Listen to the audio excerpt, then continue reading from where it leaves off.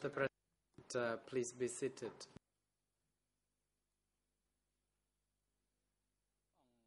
The court is now back in session. Now we would like to hand over to the co-prosecutor to continue putting questions for Mr. Hedder. You may now proceed.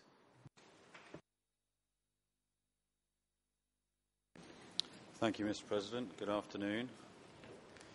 Mr. Hedder, I'd like you please to go to file 3.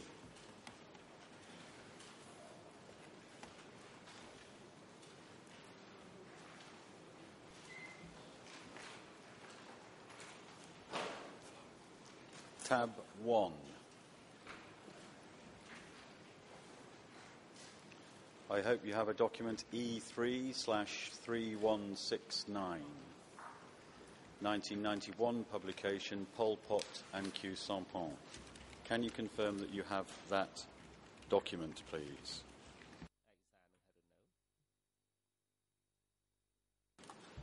I've got one not with an E number, but with a D number, but it's that document, I think.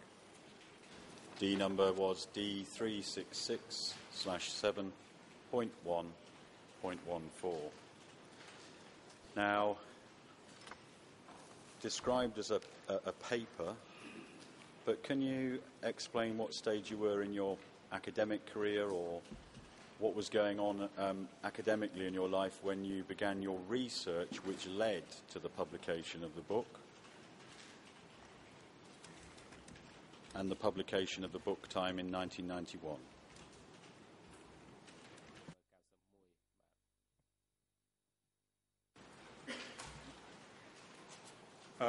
Yes, as it says in the first footnote, this was done primarily while I was a research fellow at the Australian National University. It included some stuff that I gathered at previous points in my academic career, but the bulk of the research and the writing was done while I was at the Australian National University. Thank you. I'd like to start, please, on using the pages in the top right hand of each page to page 7.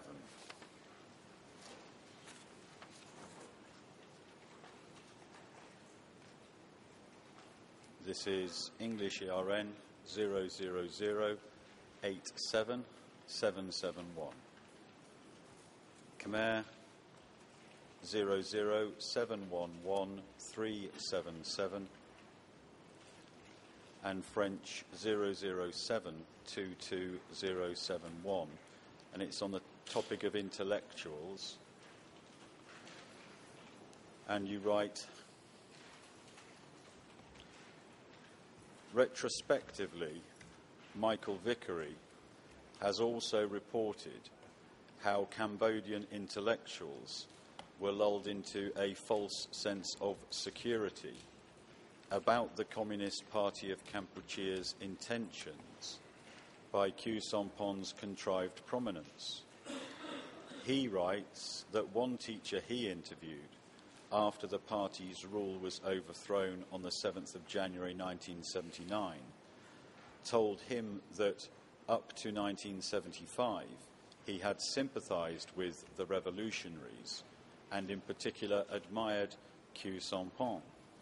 He therefore had confidence for the moment in the rationality of Communist Party of Kampuchea actions and in particular felt no fear or apprehension about the future.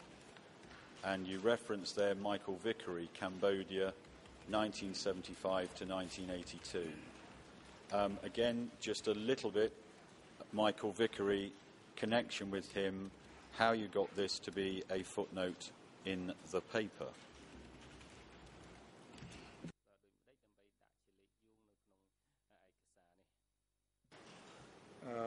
Michael Vickery is a very veteran historian of Cambodia whose primary work is on pre-modern Cambodia, but is also written rather extensively on contemporary politics. And this is just a published book by Michael. And reading on the same page, same ERNs, under a heading Khieu Samphan and the, quote, liberation, close quote. In what appears to have been a calculated abuse of trust in which he was held, Khieu Samphan actively helped, just before the end of the war, to set up Lon Nol military personnel and civil servants for easy execution. The esteem in which he was held meant that some of them allowed themselves to become sitting ducks for murder. Thus, as the Communist Party of Kampuchea advanced towards an all-out military victory during the first 4 months of 1975, Khieu Samphan twice signalled those who had been fighting against it that only the 7 top leaders amongst them would be executed upon defeat. And footnote 25 lists the people, and you carry on. On the 24th to 25th of February, Khieu Samphan chaired the Second National Congress, a meeting of members of GRUNC who resided inside the country, and 273 representatives of Funk associations and the army. The Congress declared that the 7 traitors must die, but that other high-ranking Khmer Republic personalities could join the Sihanouk side. Then, on the 1st of April, a little more than 2 weeks before Phnom Penh was captured, Khieu Samphan spoke in a live broadcast over the Communist Party-run radio. He attacked the 7 traitors by name, but appealed to the officers and men of the Khmer Republic Armed Forces to lay down their arms and join the Sihanouk side. You're referencing there the chairing of the Second Congress and then a broadcast on the 1st of April. Can I ask first of all about the 1st of April broadcast? There's not a specific footnote to do with that. Can you remember what source material you were looking at in respect of the 1st of April 1975 broadcast? Or were you in Cambodia at that time? Did you hear it? How does that appear in the paper?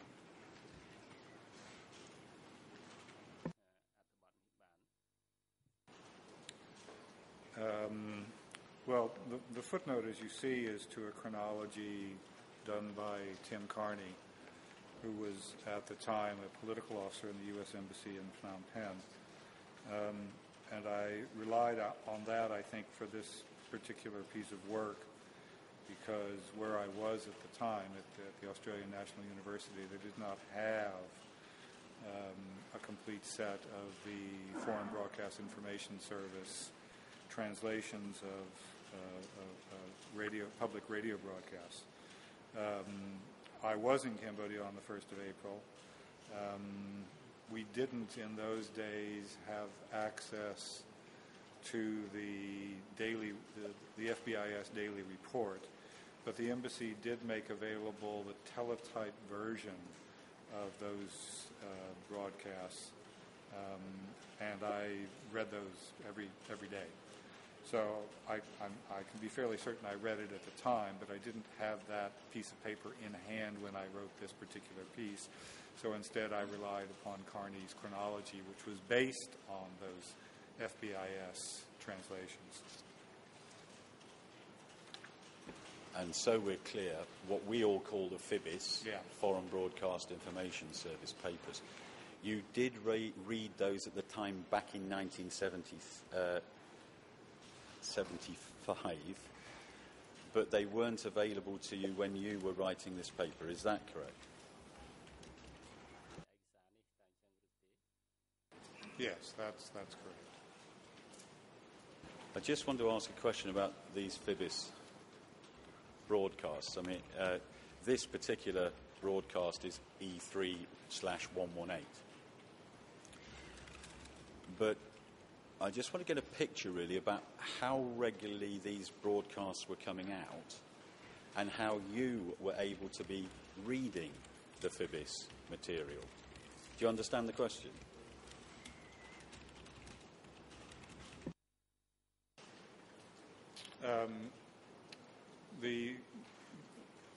The U.S. government personnel who did the monitoring of these broadcasts were based in Thailand, and they sat and listened to these broadcasts, recorded them, and then did translations. And what would happen then would be that the translations would be transmitted to U.S. embassies around the world in a kind of teletype form. And those teletype translations were considered public documents within the U.S. government system. So one could go every day, as I did, not every day, but in order, often enough that I could read every day's output, to a reading room in the U.S. Embassy in Phnom Penh to see what Phoebus had translated.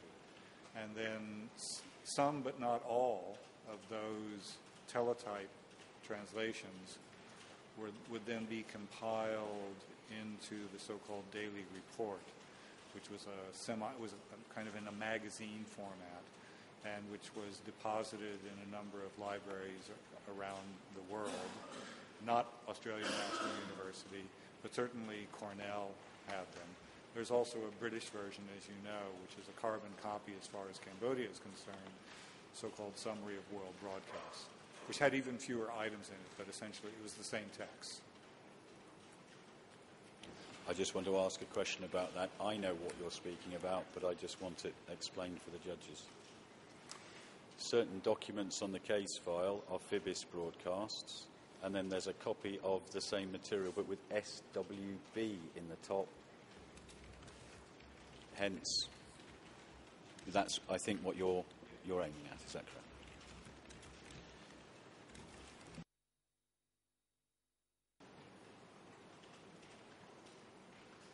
Now, I think you said that you came to Cambodia in 1973. Is that correct? Yeah, first time in 1969, but only to pass through to work in 73. Can I ask, was this in the capacity as a journalist, a reporter? Or, if you like, what was the reason, purpose, background to you coming to Cambodia in 1973?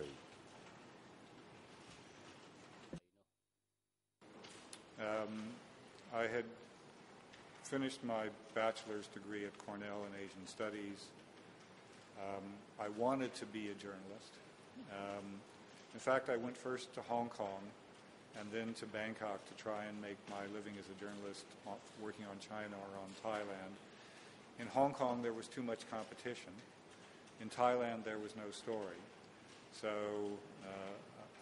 a kindly veteran journalist in Bangkok said, "You should go to Cambodia because there's not a lot of competition and there's a story there that virtually writes itself." So I followed that advice, and my recollection is that I arrived in Cambodia in May of 73.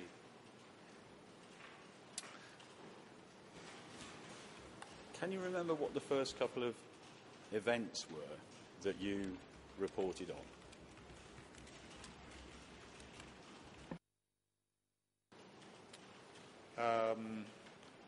Well, the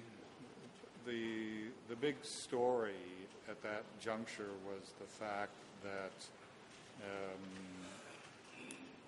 U.S. Congress had passed, I guess, what was a law ordering an end to U.S. bombing of Cambodia. And the cutoff date for that end was 15 August 1973. And there was a widespread expectation that as soon as the American bombing ended, the Khmer Rouge would march into Phnom Penh. The Khmer Republic regime would collapse. And that was, from my perspective, professionally speaking, both good news and bad news. It was bad news in the sense that a whole bunch of high-powered staff correspondents from big news organizations came to Phnom Penh to sit around and wait for the Khmer Rouge to appear, sort of blocking my entry into stringerdom. A stringer is a person who works for a news organization, doesn't have a real job. The good news was there were a lot of those people, they needed help, so I did stringing, and I started out with a kind of an assistant position, a fixer position, if you will, and I started out doing that with NBC, which was at that time a television and radio network, and Time magazine, which was a weekly news magazine. And then, the Khmer Rouge didn't come, and the big-time journalists left, so sort of the story fell to those of us who remained behind. I just want you to try and paint a picture about sort of journalism world 1973/1974. Now, what I mean by that is, what was the extent of the contact between the members of the journalistic reporting community in Cambodia? Can you give us a feel of sort of how many people were regularly reporting, and sort of who was going out into the field? Do you understand what I mean by into the field? Just try and paint a picture, can you please, of the sort of world you were in and the sort of people you were with.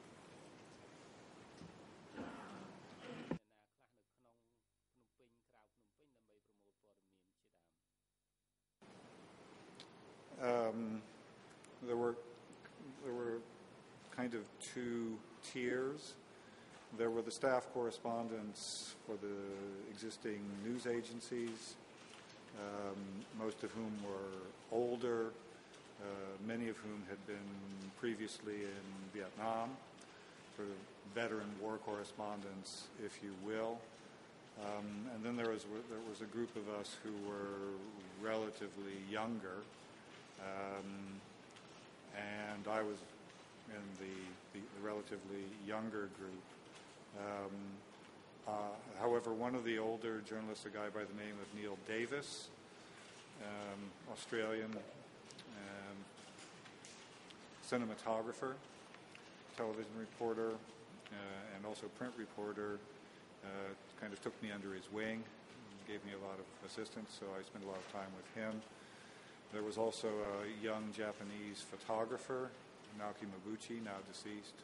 Neil Davis is also dead, with whom I spent a lot of time. I spent quite a bit of time also with a Japanese journalist by the name of Koki, who worked for Kyoto, and also sometimes quite a bit of time with Elizabeth Becker, who was then, I believe, with the Washington Post. When the story was big, somebody would come from Hong Kong or Saigon, and we youngsters would tag along. When the story was relatively quiet, then we would be left on our own. And I sort of gradually made my way from a very periodic stringer work to pretty solid stringer work, enough to make a living on. I was asking about into the field. Did you become an into-the-field reporter, or what you might call an office person sat in the centre? What was your modus operandi?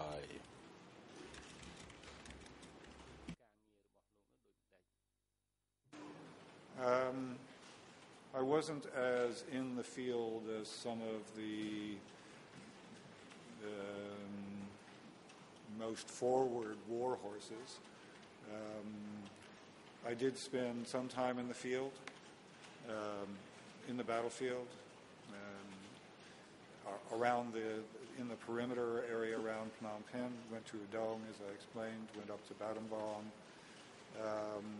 I also, however, having done the BA, spent a little bit of time doing research in the National Library, because I was interested in the sort of the political, historical background of the Khmer Rouge, their origins in the 1940s and the 1950s. So I did some archival work. I did some field work in the battlefield, and I did some work in the sort of in the Khmer Republic political scene in Phnom Penh. Thank you. You mentioned American bombing, 15th of August 1973. Did you see, did others tell you, was there information coming about continued bombing well beyond that date or just beyond that date? American bombing.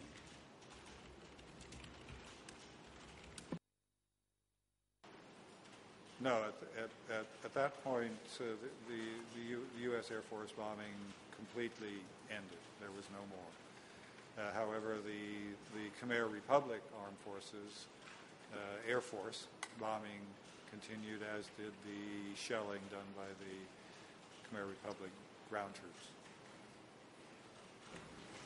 I'm going to ask you some more questions about this later, but I can't go through day by day, obviously, every day that you were here. But can I ask the question this way, and you tell me if it doesn't help the way I ask? You arrive in May 1973, is that correct? And I think you said you left in April 1975, but I can't remember the date in April. Can you please clarify?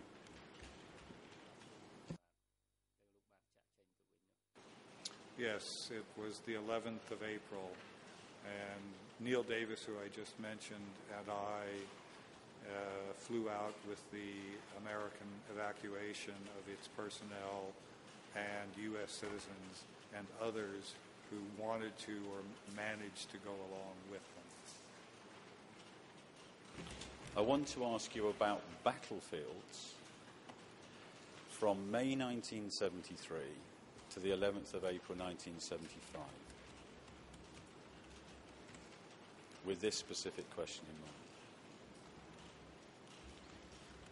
Did you yourself see, or did others tell you, or was information coming to you, can help at all, about what was happening, if it was happening, to captured Lon Nol soldiers? And what I mean by that is Lon Nol soldiers who were taken into the custody of, I call it broadly, Khmer Rouge forces, CPN, LAF, and so on. Can you help on this or not?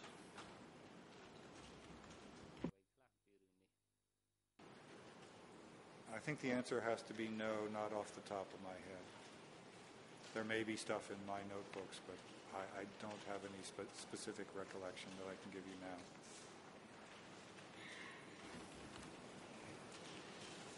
You've spoken about one event, 15th of August 1973. Can I ask you to try and distill what the next one or two important events were that you remember reporting on? Do you understand the question?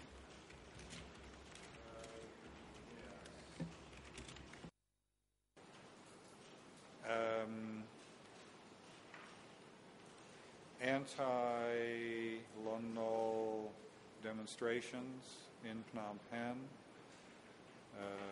including an incident in which 2 government ministers were killed.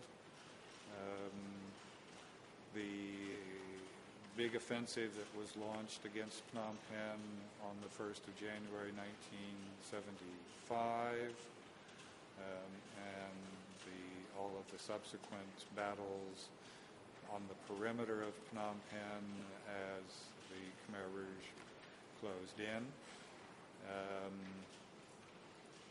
And then up to and including the last reports which were on the American evacuation of Phnom Penh.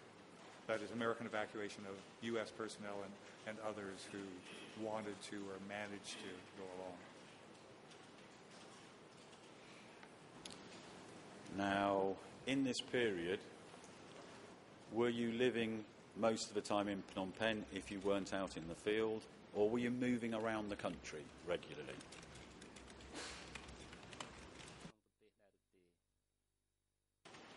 No, I lived in Phnom Penh initially on the southwest side of the city, the outskirts of Phnom Penh on the southwest side.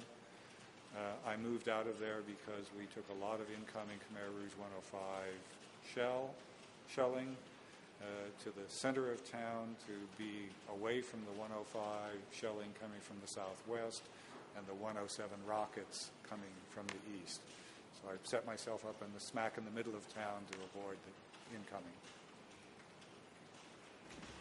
Again, one of those paint the picture questions. What I mean by this is you're living in Phnom Penh. You've got shells coming in.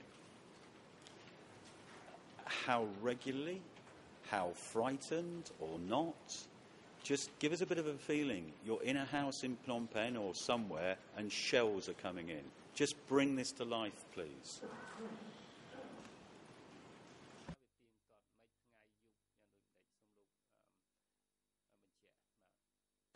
You sound like my Time magazine editors. Yes, I mean it was certainly scary to be under shell fire when I lived on the southwest side of town. I had to dig a bunker under my house, and sometimes live in the bunker, learn how many meters of dirt I needed to have on top of me to prevent the 105 shells from coming in. Similarly, when the rockets were coming in from the east, one could sit on what's now the waterfront and hear those rockets being fired and see them coming in over our heads normally, and then landing in the center of town, around Monorome, people being killed. And the city was also, the socioeconomic situation in the city was very fraught, very tense. As everybody knows, there were a lot of people who come in from the countryside who were in Phnom Penh. The political situation was primarily anti-government, particularly among students, sort of a classic revolutionary situation, if you will. The students and the workers were anti-government. The middle class, such as it was, and it was very tiny, was mostly also anti-government. And this sort of leads into some of the stuff that's referred to in the document that was the beginning of this discussion. I mean, I think I refer in this document. It's been a while since I looked at it. Refer in this document to an unpublished Time magazine story I did about the Khmer Rouge leadership. There was another story I was asked to do, which never got published. Maybe there weren't enough atmospherics. And that was simply what people in Phnom Penh thought was going to happen when the Khmer Rouge came in. And this was in the context of a time in which there was an enormous debate going on in the United States, focused primarily on Vietnam, to which Cambodia was, of course, famously only a sideshow, about whether or not when the communists won, which by April 75 seemed inevitable, whether or not there would be a bloodbath. So my editors asked me to write a story about whether Cambodians in Phnom Penh thought there would be a bloodbath or not. And part of the background to the thinking that's in this piece is that for the most part people thought no. People said no. And indeed, one of the several reasons why people thought that was that they believed that the Khmer Rouge were led by Khieu Samphan, Hu Nim, Hu Yun, whom many people, liberals and leftists alike, thought were good, honest, patriotic, people who would do well by the country and do well by the population.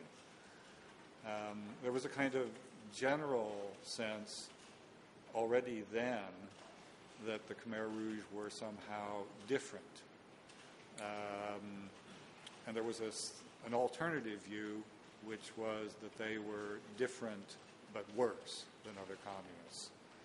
And I remember one relatively sophisticated intellectual to whom I spoke about this matter, who said, the question is not whether the Khmer Rouge will be sort of different, but whether they will be different in a kind of Yugoslavian way, that is to say relatively moderate for communists, or an Albania kind of way, that is to say relatively radical in terms of their communism. And the general opinion seemed to be the former. They would be relatively moderate. So that was the widespread perception, the relatively widespread perception. The story never saw the light of day.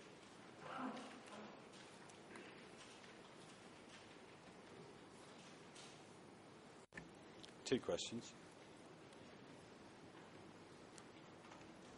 May sound to you like a silly question.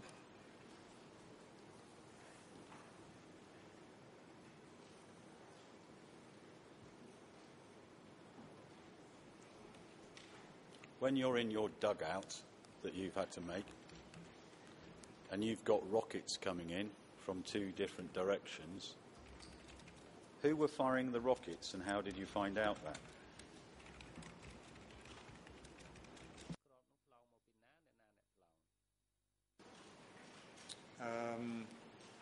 The artillery fire, the 105 fire, came from the Special Zone troops commanded by Knott, Imlon alias Knott, and the 107s coming from the east were being fired by East Zone Division 1 or maybe 2 troops. And I knew that at the time from things I was told by the Japanese military attaché, who was very well informed and rather free with this information and shared his order of battle information with me. In terms of the effect of the shelling, was it only residential buildings or were other buildings, I don't know, schools, hospitals, factories, were they subject to shelling or not?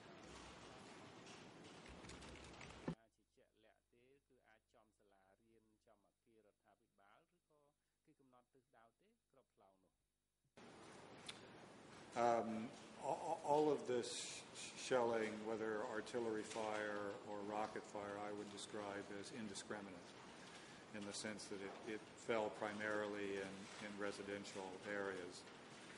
The worst resulting incident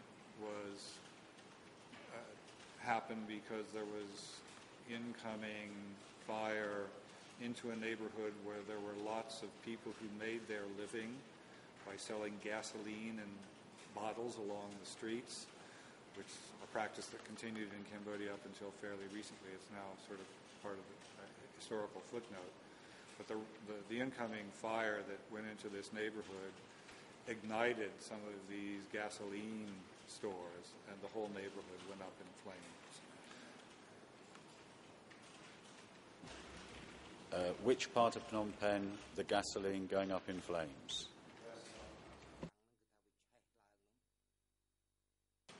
West side. Now, I know it's perhaps obvious, but you said that the 105s came from the special zone commanded by In Lorn alias Nat, and the 107 millimeters from the east were by the East Zone Division 1. Whose troops or what troops? I don't mean overall. Under what global command, overall command?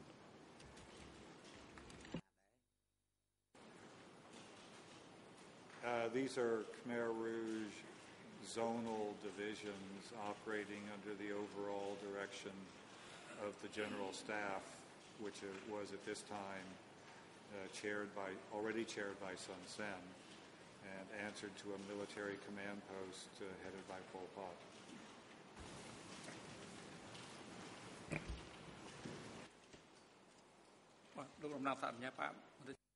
The President, Mr. Prosecutor, please hold on. Mr. Coupe, you may proceed.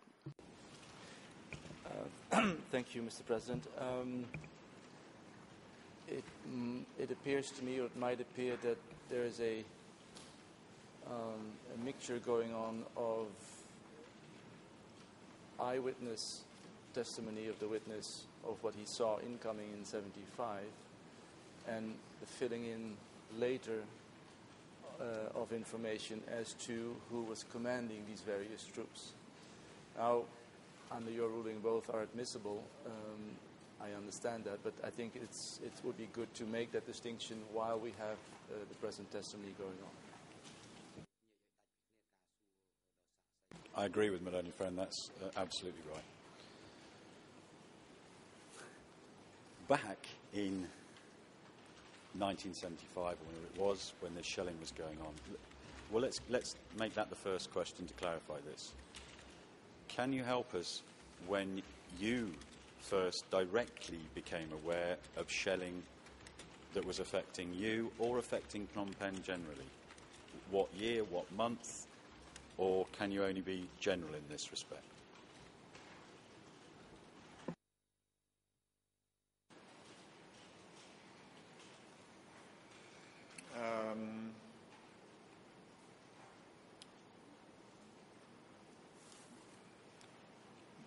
Probably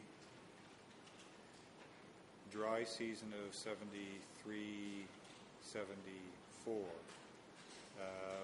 but in a bigger way than initially, in a bigger way in the dry season of 74, 75, that is to say, starting in late 73 and running into the early part of 74, and then again starting again in late 74, and then running into early 75, and then continuously from early 75 right up to April 75.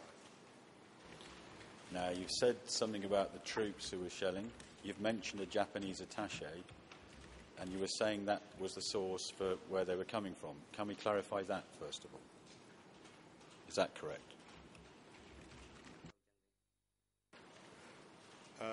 Yes, there was the order of battle information that was shared with me by the Japanese military attaché, whose source was undoubtedly the Khmer Republic military intelligence. There was also some material, again, originating with FANK, the Khmer Republic military and civilian intelligence, which was early organograms, organizational charts, prepared by Khmer Republic intelligence, either military or civilian, about the structure and organization of the Khmer Rouge, both political and military, which identify leaders of certain political administrative areas and associated particular military units with named commanders with those political administrative units. So the basic sort of outline of Khmer Rouge structure and organization, the center, the zones, the sectors, and so on, was already known in what turned out, it seems, to have been reasonably accurate detail by Khmer Republic military and civilian intelligence. That was then passed on not only to the Japanese, but also to the Americans, and I got some of that, I was leaked some of that information by people in the U.S. Embassy. I want to ask questions about two documents, or two nature of documents. An order of battle and an organogram. You say that information was leaked to you by the US Embassy. You've mentioned sectors, districts and the like, but in terms of the question I'd asked earlier, you were talking about a military structure.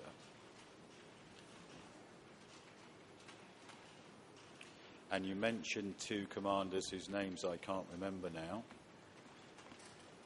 In Lorne alias Nat.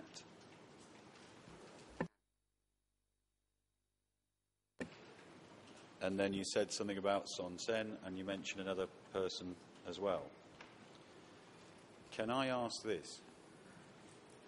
From the order of battle material or the organogram material, can you remember whose name was at the top of either or both documents, or whose name was next down? Or, if it helps, go upwards from the commander you mentioned.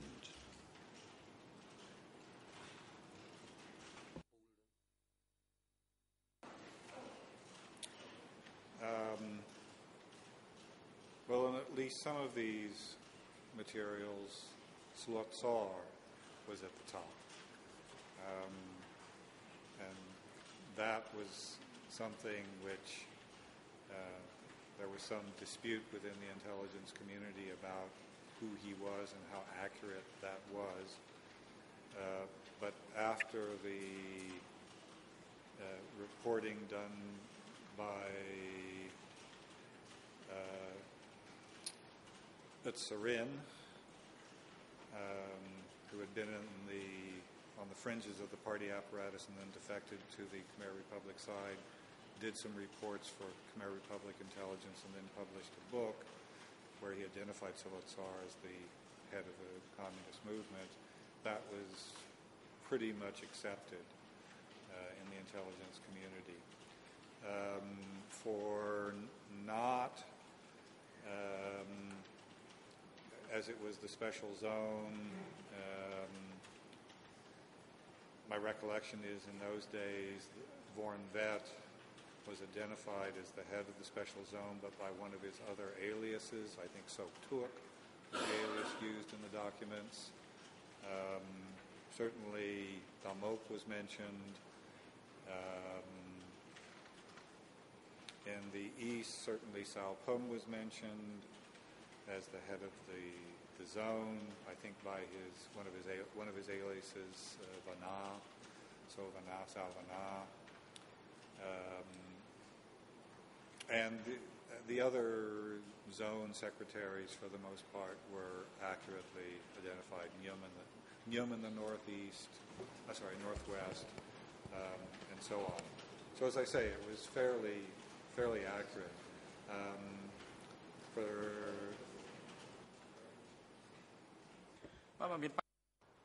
The President,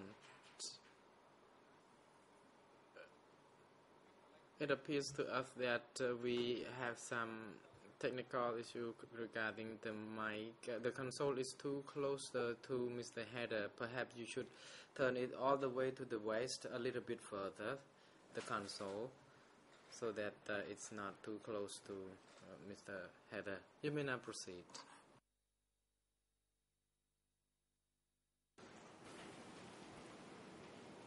I think that's pretty much it.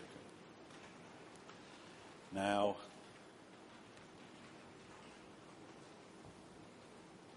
in terms of, let's call it access to these orders of battle, organograms, the Japanese military attaché, did you have more or less access than other reporters? Were you in a special position? Was this generally available? Can you help on that question, please?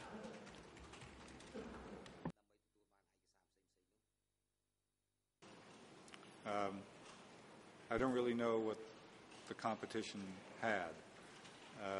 I think there were some people in some embassies who seemed to appreciate the fact that I was a bit of an archive rat, that I was looking into the background and the history and so on of these of these movements and the movements that gave rise to the Khmer Rouge. So those in the embassies who had a kind of interest in history, I think maybe were more sympathetic to me than they might have been to some of the other journalists who didn't appear to them to have that sort of characteristic. But I don't know what other people saw, and I didn't pass it on to my colleagues, so I don't know whether they already had more than me or not. Now, you mentioned some broadcasts earlier in your testimony in the sense of phrase dry up the people from the enemy, but I want to ask about broadcasts during the time from May 1973, when you arrived, up to the 11th of April 1975, when you left. Now, what I mean by broadcasts is broadcasts by or on behalf of, calling it as broadly as I can, the front.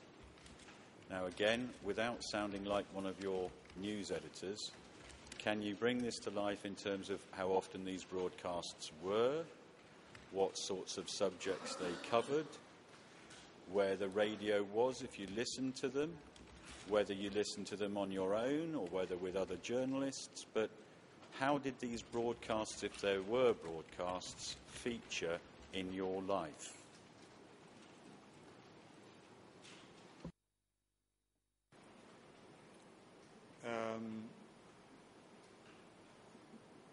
I listened, in some ways, just as part of my language study, increasingly to the Khmer broadcast, Khmer language broadcast. And my recollection is there was an early morning broadcast and there was an early evening broadcast. And a lot of this was battlefield reporting. We have attacked here, we have liberated this, we have seized that.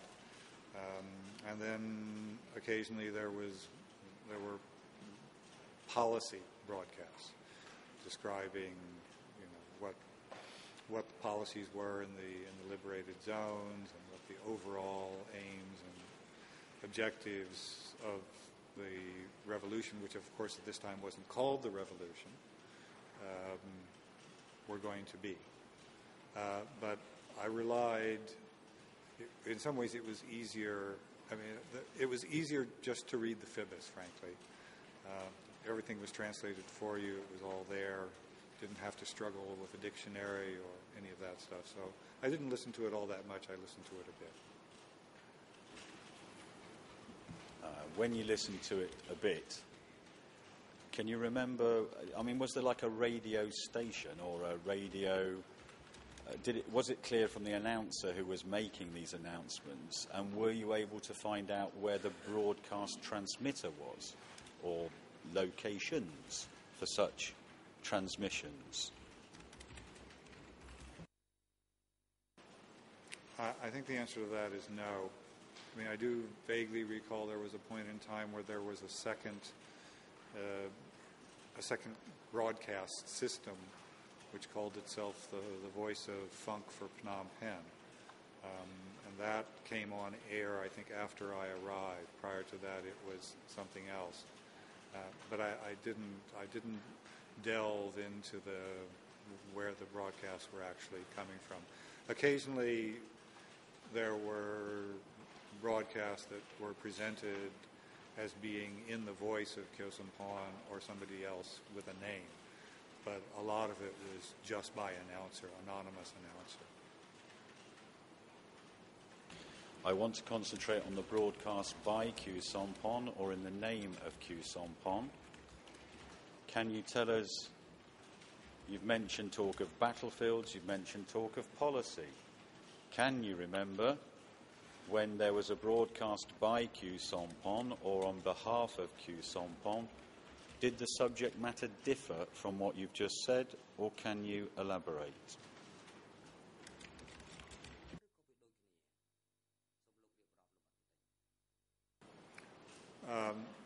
Frankly, not specifically, no. It's all jumbled up in my memory with my contemporaneous reading of the Fibus and my subsequent reading rereading and rereading umpteen times of those broadcasts, I can't separate in my mind when that information got into my head. In respect of the broadcasts by Khieu Samphan or on behalf of Khieu Samphan, I mean, 1, 2, half a dozen, 8, 10, can't remember. What was the sort of number, just roughly, that you remember of such broadcasts? Maybe a dozen.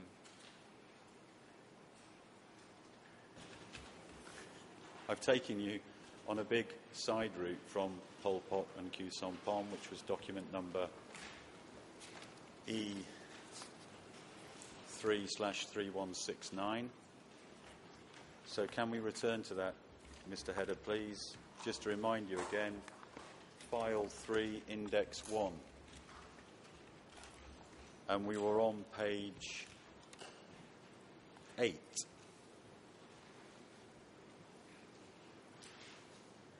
Same ERNs as previously given. Now, I asked you a specific question about the 1st of April Khieu Samphan broadcast over Communist Party-run radio. It was the information about Khieu Samphan chairing the Second National Congress. It may be a difficult question, but can you remember whether that was from a broadcast or FIBIS, or can't you now say?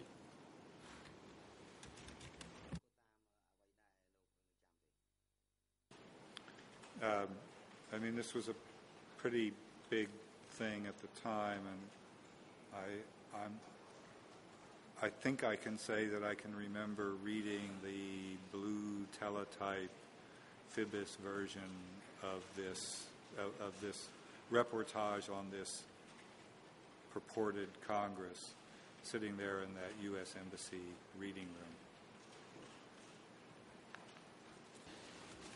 Again on same document, still the same page, so E3/3169.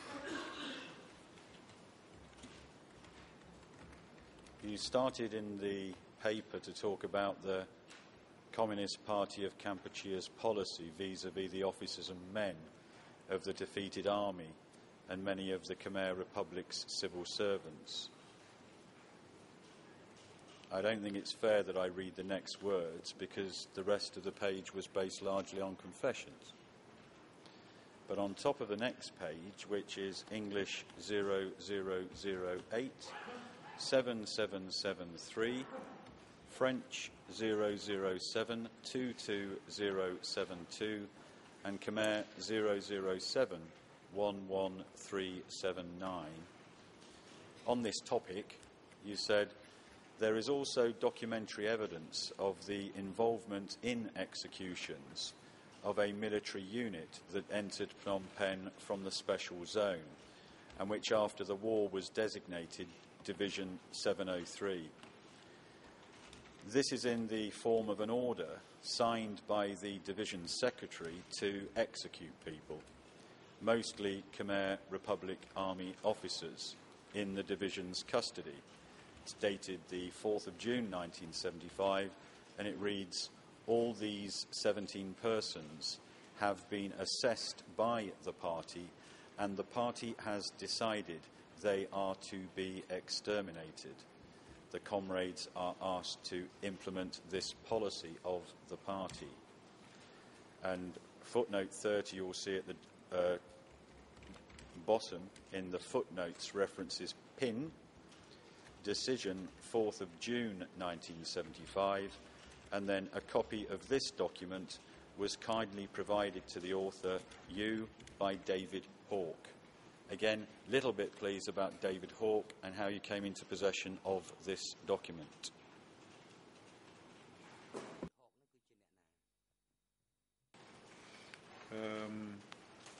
David Hawke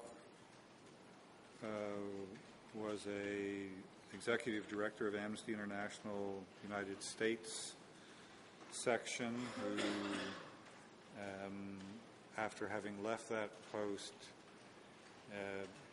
came to Southeast Asia, worked, I believe, for a religious NGO based out of Thailand, and developed an interest in what had happened in Cambodia, and set up something called the Cambodia Documentation Commission, the objective of which was to try and gather evidence, if you will,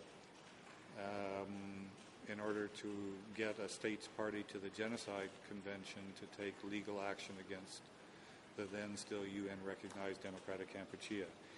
In that, as part of that endeavor, he visited Phnom Penh and visited S-21, and this would be in the early 1980s, visited the Dual Slang Genocide Museum, and that document, or a copy of that document, was given to him by the curators of the Dual Slang Genocide Museum, and then he showed it to me and asked me to translate it for him. So that's how I came into possession of that document. Thank you. Same page in English. Khmer has moved on one, French the same. Heading: Q Sampon under Pol Pot in power. In May 1975, the Communist Party of Kampuchea held a congress, and it confirmed Q Sampon's membership in the Central Committee. He remained a Central Committee member throughout the period that the Communist Party held power, but he is believed not to have been elevated to membership in the Standing Committee while the party was still in power. Although the exact composition of this 7 to 9 man body between 1975 and 1978 is still not known with complete certainty, Q Sampon has never been identified as among the possible members. However, minutes of Standing Committee quora held in 1975 and 1976 reveal that he regularly attended them. It's the footnote in support of this, footnote 33, and you state the minutes of meetings of the Standing Committee, and then I'll give the dates. 2nd November 1975, 22 February 1976, 11 March 1976, 17 May 1976, and 30 May 1976, all list Q Sampon as present. These documents were kindly provided to the author by David Chandler. The point of the question here, Mr. Header, is this. At this stage, in, I think it's 1991 when you wrote this paper,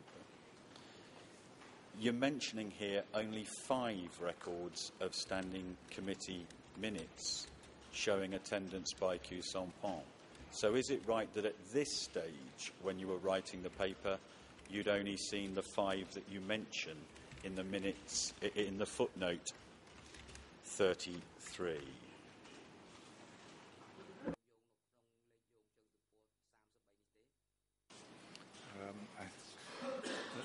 The answer to that, I think, has to be, I guess. I suppose that those were the ones that David Chandler had at that point passed on to me. And I'd add, if I may, that the earlier part of that paragraph, the part about May 1975, I would no longer hold to that view. My subsequent understanding of things is that what happened in May 1975 was not a Congress but a Central Committee meeting, and that Q Sampon was not elevated at that May 75 gathering, but not until January 76. And the footnote to it's not very good. So it's not surprising that it turns out to be wrong. Okay.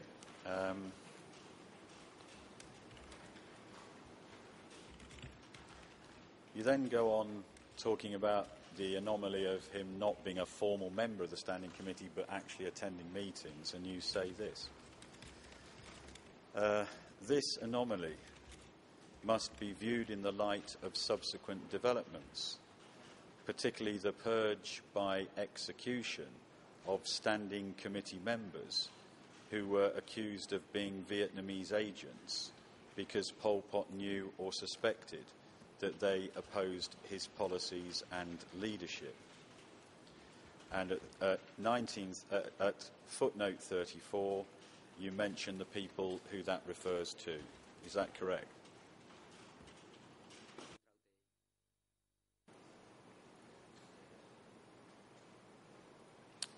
Yes. From your research, interviews, consideration of documents, are you aware of any other persons who were members of the Central Committee attending standing committee meetings on a regular or frequent basis?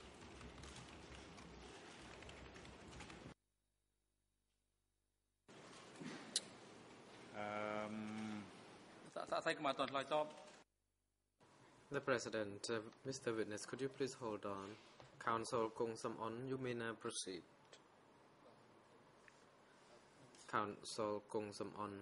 Thank you, Mr. President. I take issue with this question. The confirmation from this witness regarding the presence of members of the Standing Committee must be based on the research and study. A normal witness is not able to give testimony or confirmation regarding this document or this information that needs research to find out. I really take this issue with this. I understand my friend's objection, and I'm just going to rephrase the question. I hope that deals with it. From factual sources, factual information, does any factual information indicate other persons who are members of the Central Committee attending standing committee meetings on a regular or frequent basis?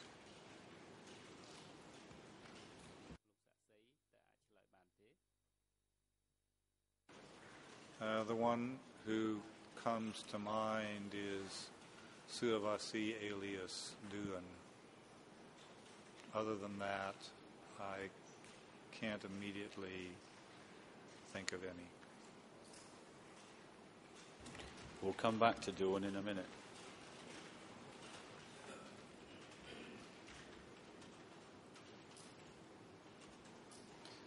Same page, same ERNs.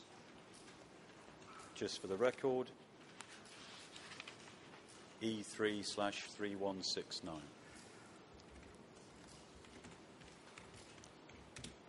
Mr. Header, do you have this page open? It's page 10. Halfway down the page. As Khieu Samphan himself later admitted, the opposition to Pol Pot was stronger even than in the Central Committee. In an interview with the author on the 4th of August 1980, he alleged that Khmer agents who were the Vietnamese infiltrated into the Central Committee didn't reach half of its membership, but in the Standing Committee it was almost half. The first question is that what you've written in the book? And then I'm going to take you to another document.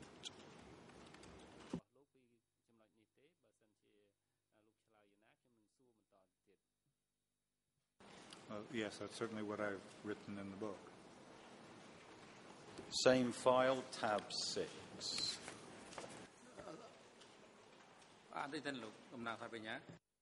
The President, Mr. Co-Prosecutor, could you please hold on, and Counsel Kopei, you may now proceed. Thank you, Mr. President. Just, request for clarification.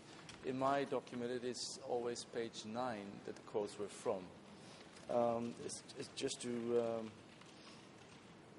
prevent confusion. I have in front of me E3/3169, ERN 0002754, but at the bottom it's page 9. I think it's the same document and another reference. If it helps, I've got E3/3169 as the document, and then the page I'm on for the English ERN is 00087774.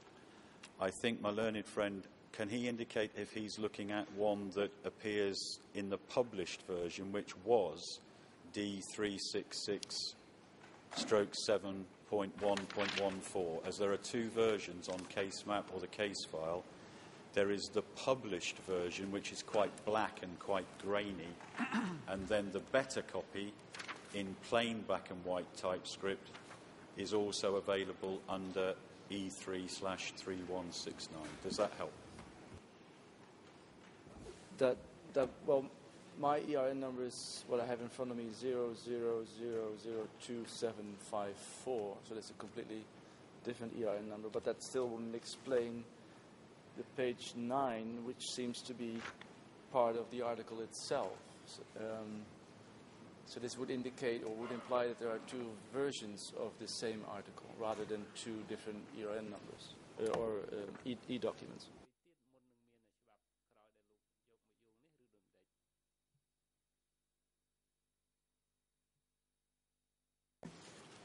There are two documents under the case file E3/3169. I think my learned friend has this version. There's also this version on the case file, and it's much easier to read without the black graininess of this document. I'll make sure I give on every page now the ERNs. I think I have been doing, but I'll try and help as much as I can.